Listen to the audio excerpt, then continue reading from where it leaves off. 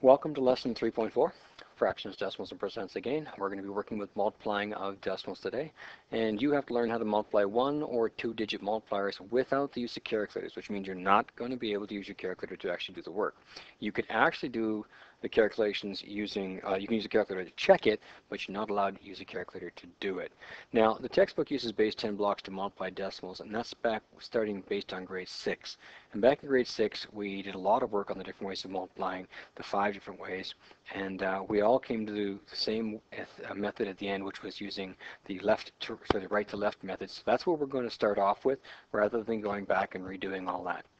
So to multiply decimals, you really have some very simple steps involved. First off, you take the two decimals that you're multiplying, and you ignore the decimal, sort of in a way, kind of erase it in your brain for a temporary point, and then multiply the numbers.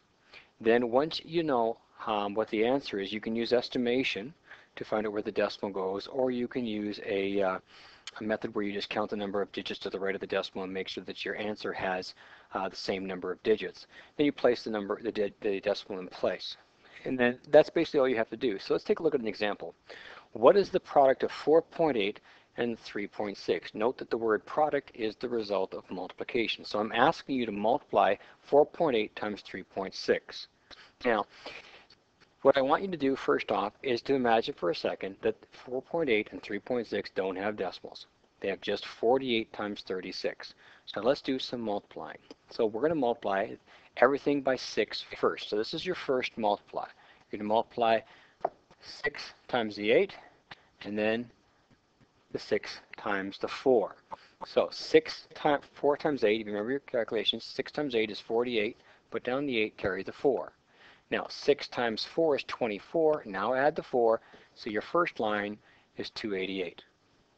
Now the 3 is in the tens place. If you want to multiply 8 by 30, you can do that. 30 times 8 is 240, but there's an easier way to do it. Since everything that ends in a multiple of 10 ends in a 0, every multiple of 10 ends in a 0, and 30 is a multiple of 10, you can just take and put that 0 down to begin with, and then just multiply 3 times 8. 3 times 8 is 24, put down the 4, carry the 2. And of course 3 times 4 is 12, plus this 2 is 14. So now you can add the numbers that you have here. 4 and 8 give you 8. 8 and 4 give you 12, carry the 1. 2 and 4 and 1 gives you 7, and of course the 1 has nothing above it here, so it just stays as a 1. So we have 1728. So now the next step is to put the decimal in. There's two ways of doing this. One is you can take a look at 4.8 times 3.6. This is close to 5, this is close to 4, which means 4 times 5 is 20. You have to place the decimal in the 1728 so that's closest to 20 as you can get. So that will mean it goes to here. If you don't know how to do that, or you're having trouble with your multiplication skills, what you can do is count the number of digits to the right in each factor. 1 here, 1 there. There's 2, which means that your final answer has to have 2 also, and then place the decimal accordingly. So you get 17.28. Both of those will put the decimal in the right location. All right. Now, so that's what this part down here is. There's a total of 2 digits here. So when you go to the next page, you place the digit in right there. Oops, sorry. All right. So we need the decimal to be between the 7 and the 2. That's just kind of reviewing. So the product here of 4.8 times 3.6 is 17.28. How does that work for the next one? Well, what is the product of 3.7 and 1.45? So your first goal is to take 3.7, forget about the decimal, and treat it as a 37. The 1.45, forget about the 1.45, and treat it as a 145. And you have to multiply this. So that's what I'd like you to do first. Pause the recording and then multiply 145 by 37 without a calculator.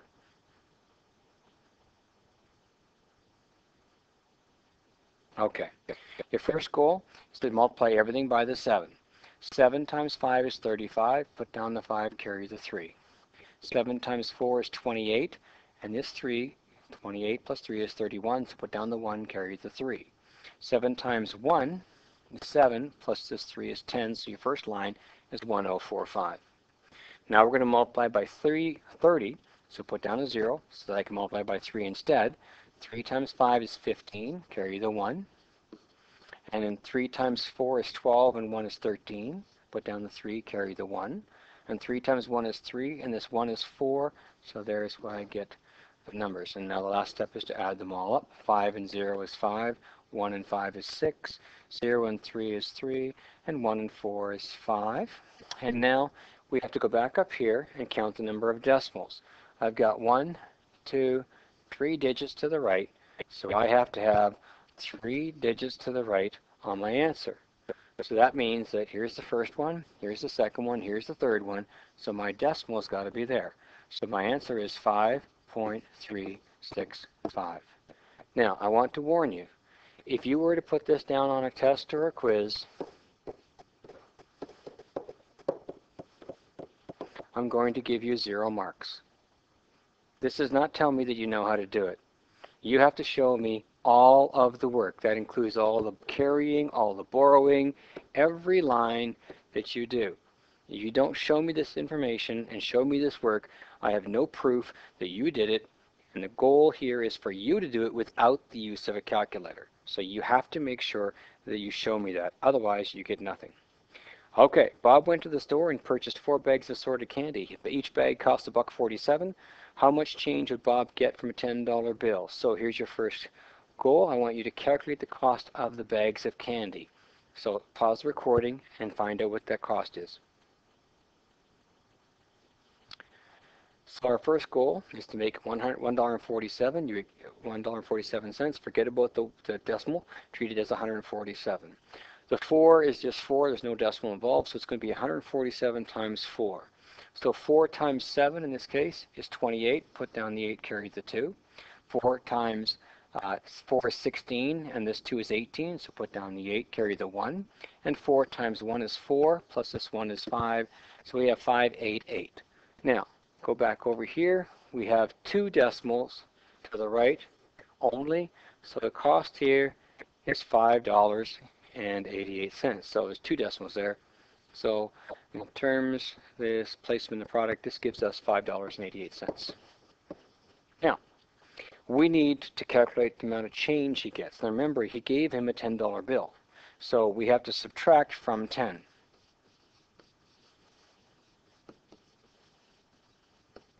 Okay, so here's 10, and here's 588. This is just like the one we did last lesson where you had to do all those borrowing. All right, so 0 take away 8 cannot be done right here. It's not possible. So I have to go next door. There's nothing here, so I got to go next door. There's nothing here, so I have to go next door. This becomes a 0. Now I have 10. Now there's enough here that I can borrow from for this one right here. So I borrow from that. That becomes 9, and now I have 10. I can now borrow from this. I have 9, and now I get 10 in the ones place. So 10 in the ones, take away the 8 is 2. 9 take away 8 is 1. Put your decimal in. 9 take away 5 is 4. And there's a 0 here and nothing else, so it's 412. So Bob would receive $4.12 in change. All right. The cost of a carpet is $5 per square meter. How much would it cost Michaela to carpet the rectangular room that measures 6.9 by 10.42? So first thing you have to do is calculate the area of the room. Now remember, it's a rectangular room, so to calculate the area of a rectangle, it's going to be length times the width. Okay, so in this case, your area is going to be equal to 6.9 times 10.42. Now I'm going to give you a hint here. If you do it this way, you're going to have to multiply everything by the 2, everything by the 4, everything by the 0, and everything by the 1. It's a lot of work. It's easier to put the one with the most digits on the top. So multiply that, pause the recording, and continue when you're done. Okay, so first thing we have to do is remember that we have no decimals in here. We'll get to those in a moment. Now, 9 times 2 is 18, carry the 1. 9 times 4 is 36 and 1 is 37. Carry the 3. 9 times 0 is 0 plus this 3 means I have 3. And 9 times 1 is 9. So the first line is 9378. Now I'm going to multiply by 60. Put a 0 down. 6 times 2 is 12. Carry the 1. 6 times 4 is 24. And 1 is 25. Put down the 5. Carry the 2. 6 times 0 is 0 and 2 means I have a 2 here. And 6 times 1 is a 6. And now I have to add everything. 8 and 0 is 8. 7 and 2 is 9. 3 and 5 is 8. 9 and 2 is 11. Carry the 1. So your answer is 71898. Now, if you place the decimals in place, go back over here and take a look. I've got 1, 2, 3 digits to the right of the decimals. So I have to have 3 digits to the right here. So the cost is going to be $71.89. Sorry, it's not the cost. Sorry, that's the area. 71.898 square meters. All right. Now, it cost $5 for every square meter. So calculate the cost by multiplying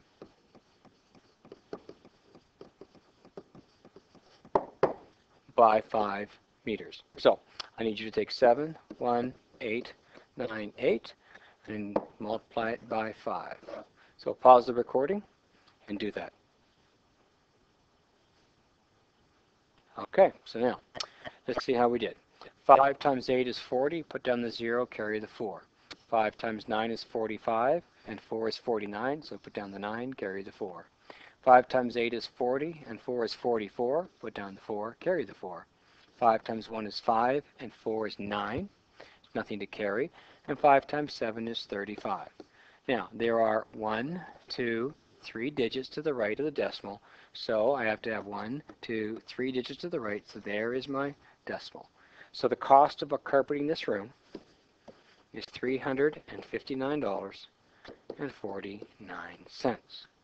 Now, just a quick sort of clue. What would have happened if you had 359.487 for the cost? Now remember, you cannot have thousands of a dollar. So you can only have 2 decimal places when you're working with money. So this 7 would cause that to become up to 359.49. Okay, so remember that whenever you're working with money, if you end up getting 3 decimals or 4 decimals or 5 decimals, you always have to round it off to 2. Okay, so get to work on the assignment. If you have any questions, review the video and watch it again. If not, you come and talk to me and I'll try to straighten out whatever issues you have.